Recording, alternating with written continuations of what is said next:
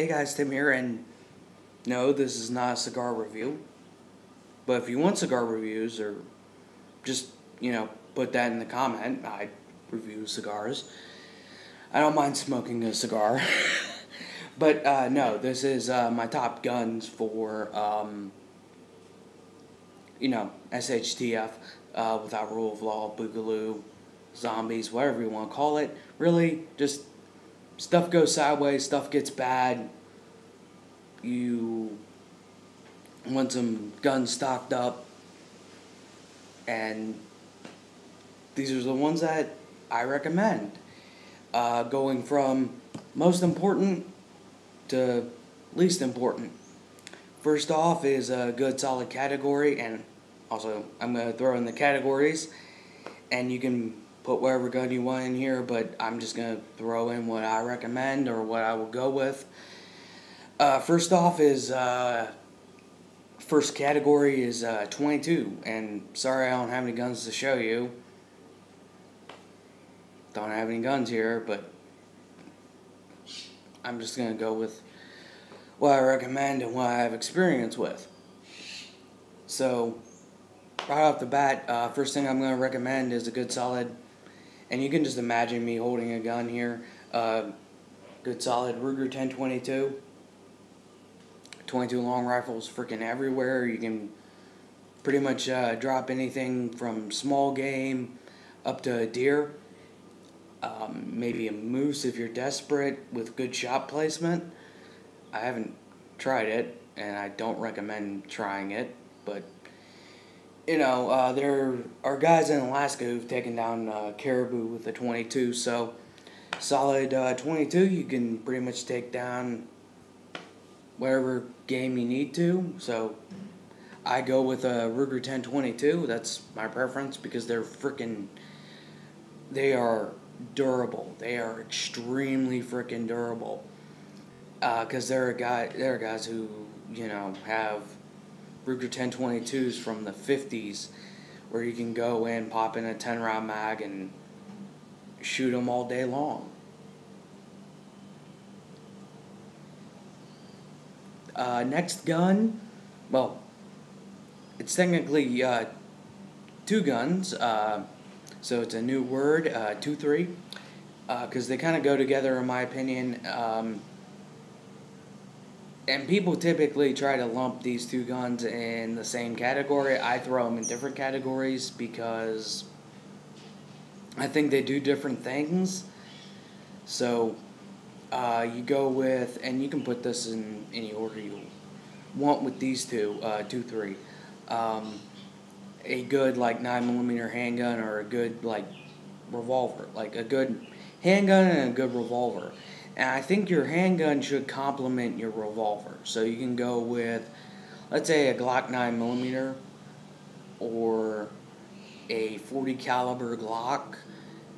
You might want to go with a .357 Magnum revolver if you don't have that can take 9mm moon clips. If you don't have a 9mm upper, you can also shoot .380, I guess, out of a .357 with moon clips. Be a little iffy, I guess, but you can probably do it. So it's got to complement it. So you can have your 9mm SIG 3 P20 with a .40 caliber upper, and a, let's say, Smith & Wesson, or a Smith & Wesson in .460 Magnum, or a Taurus Judge in .454 Casull, the Taurus Judge Magnum. That'd be a good option because you can run 45 ACP with moon clips. So you got most of the ammo on the market already covered.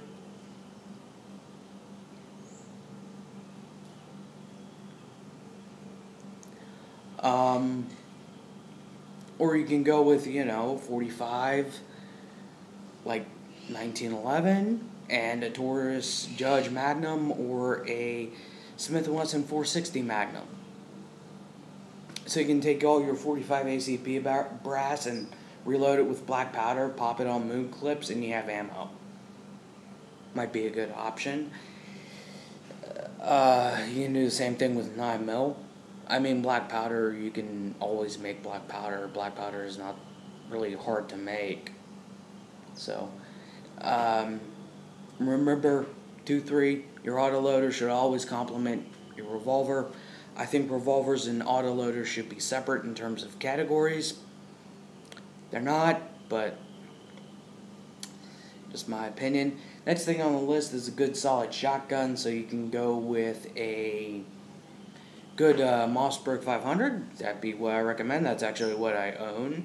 Again, just imagine me holding a Mossberg 500 with a 28-inch barrel. When I'm back and I have my guns, I will redo this video. So, yeah, Mossberg 500 is a good option. You can have two separate barrels, like one for self-defense, one for hunting. Or you can go the route that I personally would do with a Mossberg 940 with the 24-inch barrel, because I think 24 inches is short enough to defend myself with, but long enough that I can hunt with. It's just my opinion. Next thing on the list is a good solid AR-15. I have a Ruger AR-556. Again, just imagine me holding it. I don't have it with me, sadly, but I mean, yeah, Ruger AR-556 is a pretty good rifle, and you can put whatever AR-15 you want in there. Ideally, I'd go with like a what would Stoner do rifle, but I'm still happy with my Ruger AR-556. It's still a good rifle. Next thing on the list is a 308 battle rifle, and some people would put hunting rifle in there. I put battle rifle.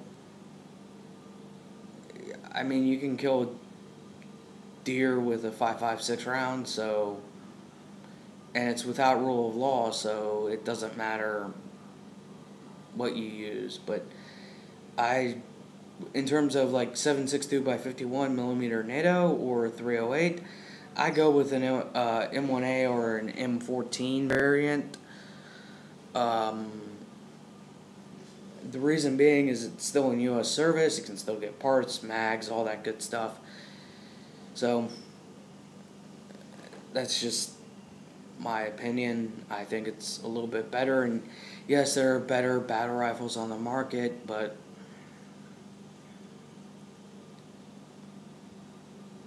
that's just the one I would go with.